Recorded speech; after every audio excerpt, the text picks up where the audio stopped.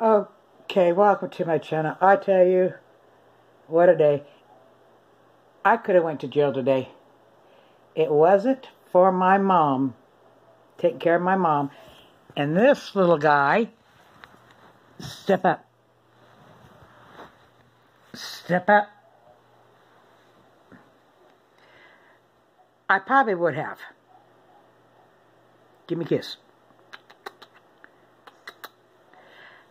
Okay, go over there. Go eat your millet. I went to go grocery shopping. First, let me say this. I can't tolerate racism in any shape or form. And I am a mother of biracial children.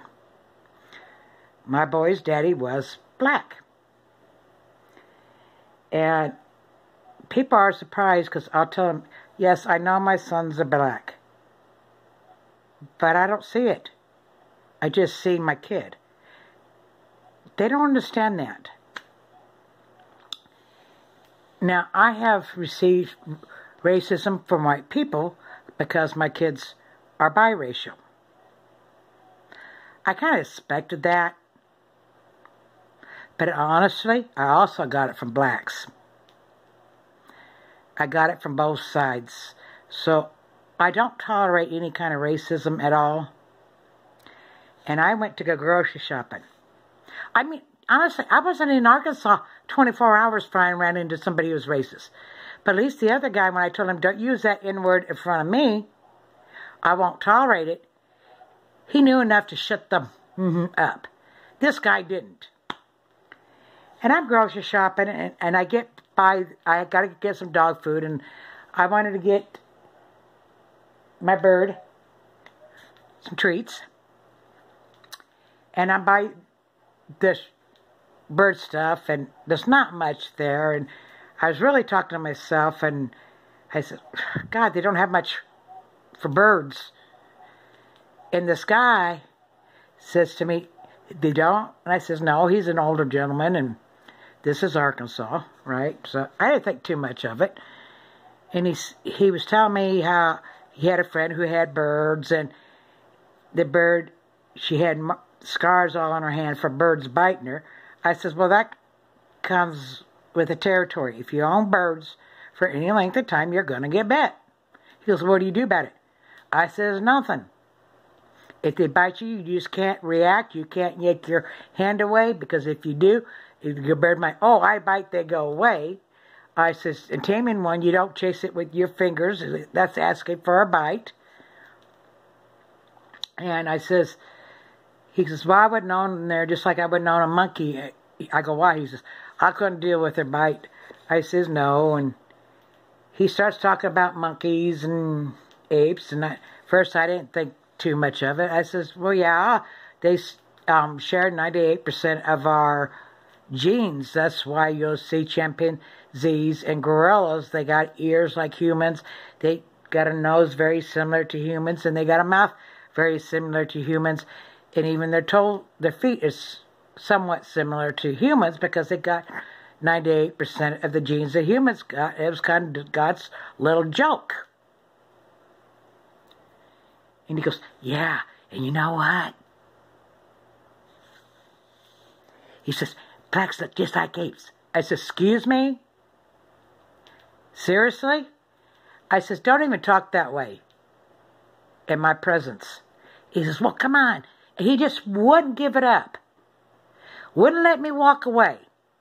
He says, you gotta admit, they look just like a gorilla. I told him, I said, you know what, you're a racist pig. He goes, oh, no, I'm not. I got black friends. I said, well, how white of you? I said, that's very white of you. Would you have those friends had they heard you say that blacks look like apes? I don't think not.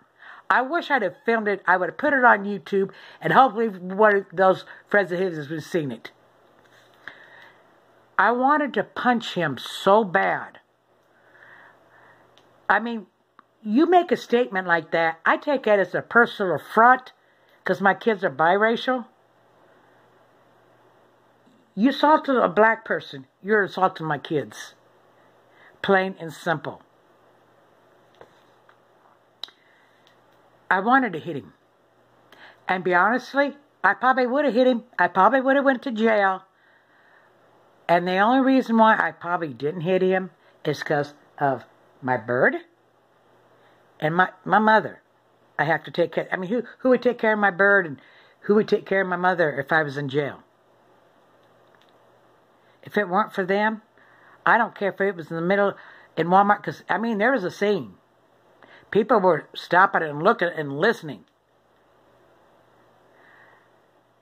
I'd have hauled off. All I can say, he better thank God that I had my mother to take care of, because I would have went off on him. But yeah, and honestly, even if I had went off on him physically, well, it wouldn't have solved anything. He still would have been a racist pig. It wouldn't have changed his views, and I would have been contradicting what I've taught my kids. I told them, you know, feel sorry for people who are racist, because they have low self-esteem. They don't think much about themselves. That they got to cut somebody down through their sexual orientation, the color of their skin, or their religion, or something. And I remember he was telling me at school, he was in the gym, and one of the other, he was with his friends, and a kid come up and called him the N-word, and my son says, well, I don't want to fight you, and went to walk off. Now, the boy made a mistake. He took that as a sign of weakness. And I taught my kids, you never hit in anger. You never hit somebody in anger. But if they hit you, lay them out. Plain and simple. Lay them out. You got a right to protect yourself. And he went up to my son and started hitting him. Well, my son turned around and just laid him out. Now, it may not have been an issue had the principal would have expelled both boys for fighting. Yeah. Wanted to let the white boys stay in school. But my black son, he wanted to expel. The only reason he couldn't was he had witnesses that Bobby tried to walk away, that the other boy started it, what he said, and everything else.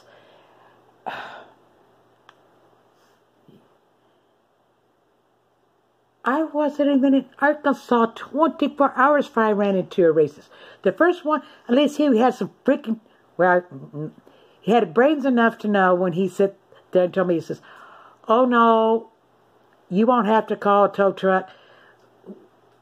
We haven't done that kind of stuff since we've been lynching the niggers. And I looked at him and I says, do not use the N-word in my presence. At least that guy was smart enough. He shut the hell up and just booked. He got the car started, called my mother. He didn't want to face me. But this guy, he wanted to like follow me and say all this crap, and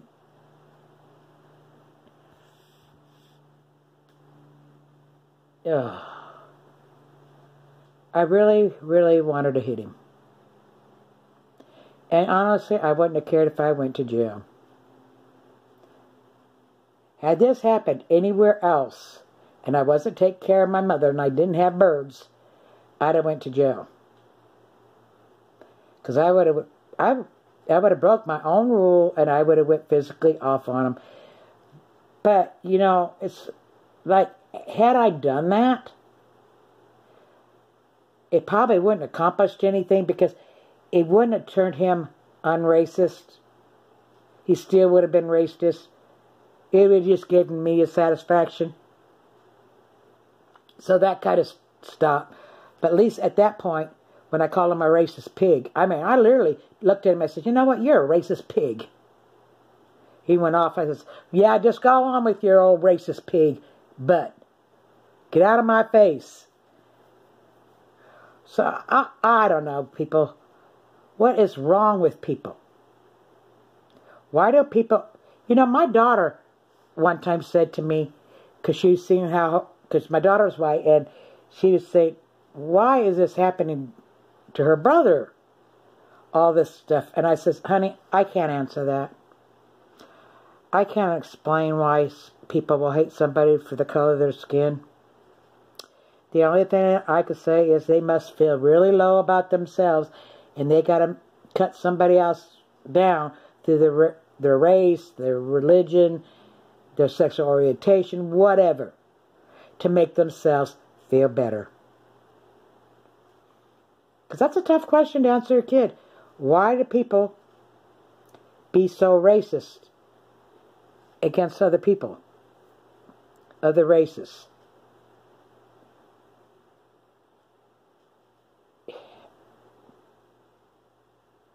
I mean, I'm 65 years old and I still don't understand it. Anyways, happy diamond painting. I'll catch you later.